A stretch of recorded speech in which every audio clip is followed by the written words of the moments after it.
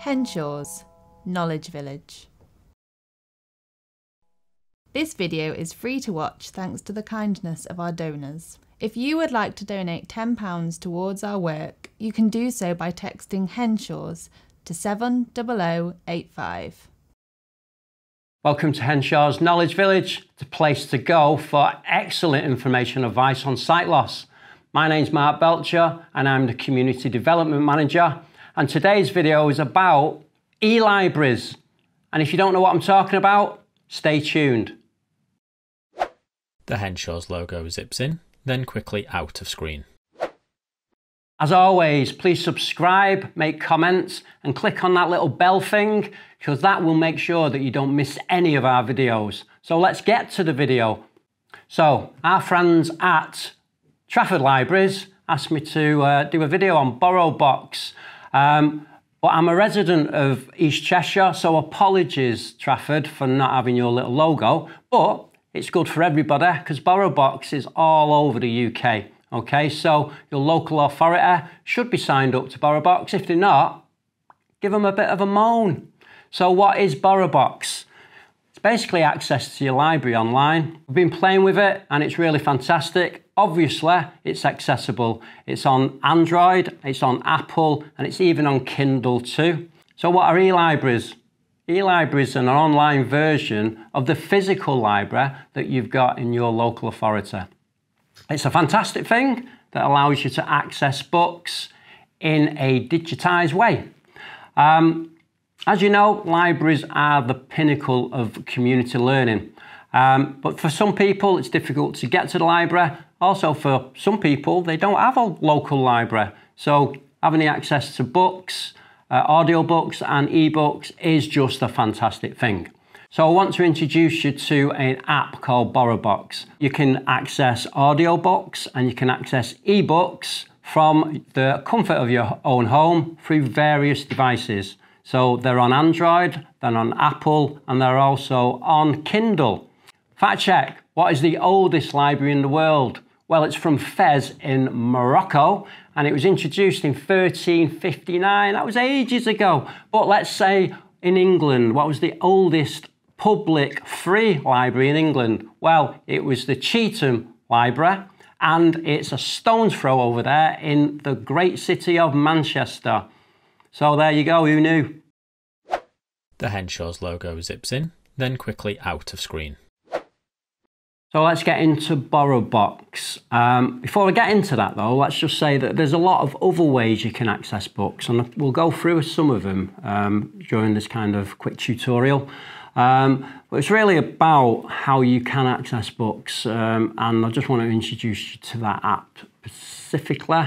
I'm not going to do it with voiceover on because it just gets way too confusing for the viewers, but every single tag is audible, so you can actually move around, no problem.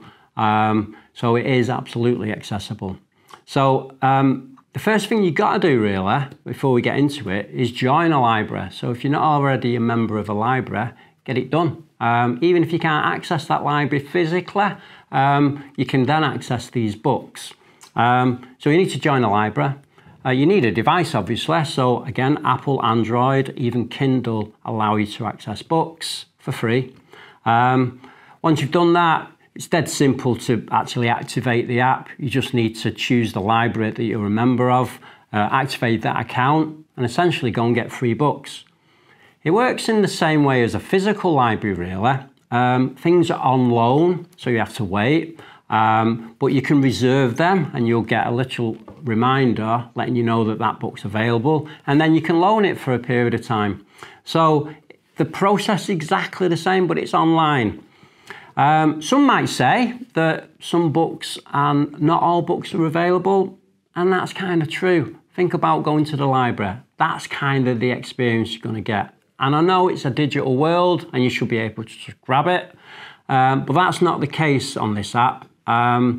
And that'll be all about the money somewhere. You know, someone somewhere needs to get paid for the access to it. So I'm not quite sure how many books are available, and I'm going to go through a little exercise to just show you how that works and where you could go elsewhere.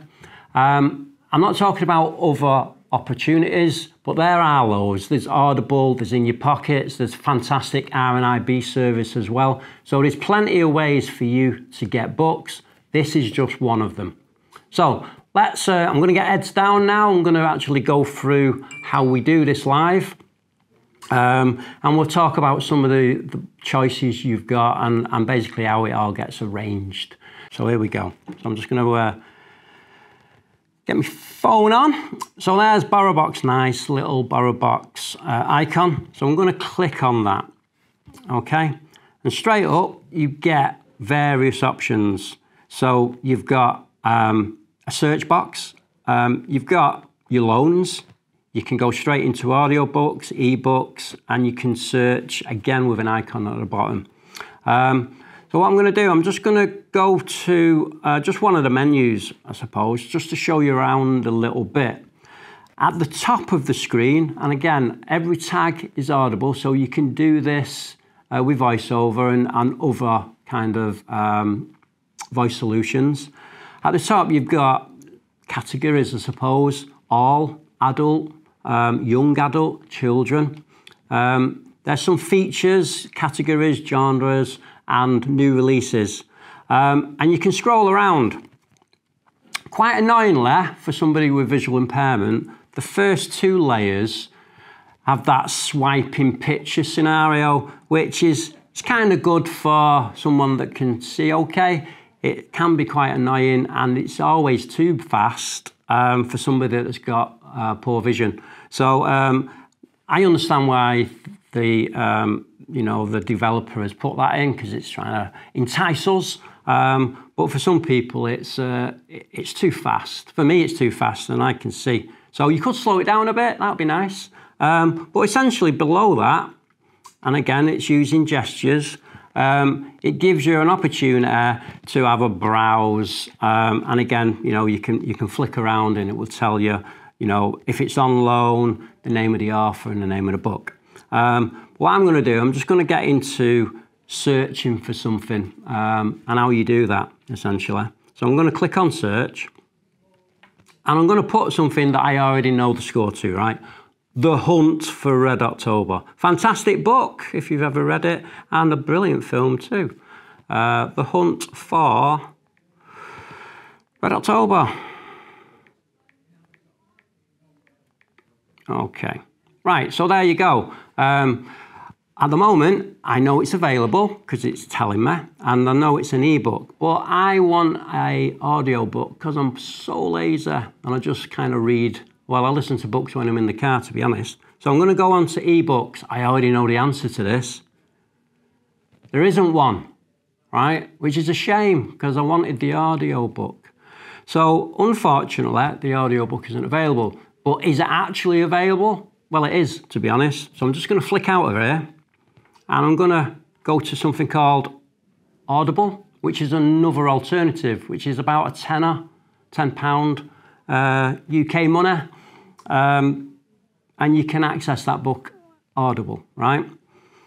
In audio.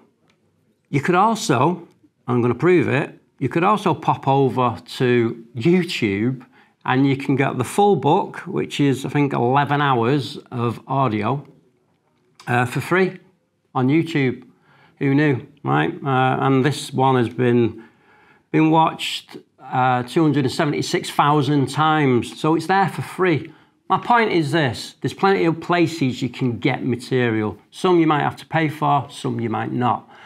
My point with BorrowBox is it is supporting your local library, okay? And supporting your local library is so important, okay? And that might be in a physical sense or a digital sense as well. So subscribe, get it done, get it on. Right, I'm just going to go back to BorrowBox. Okay, so eBooks. So essentially, it's dead easy to loan the book. You click on the thing you want, and you get an opportunity at the bottom to either preview it, if you fancy, or borrow it. So I'm going to borrow it. I'm going to click on that borrow. I could read now, so I've got it now. It's in my bin to borrow. And there you go. It's as simple as that. I'm in, I'm on, and I can start reading it. It does remind me when I need to unloan it as well. But I think it's fantastic. And it's free. So there you go, that's BorrowBox. I hope you liked it. As always, please subscribe because it's important to us. And in the comments, if I've said Chetham wrong, let me know how you say it because I'm struggling. So there you go. Oh, and just a quick one. We have actually done a blog on other options available to you to access books. So please give that a look. It's in the description below. Our videos are helping people around the world to go beyond expectations. If you enjoyed this video, please donate to us using the links in the description below or the text donation number 70085 to give £10 instantly. Thank you. For costs and terms, please see the description below.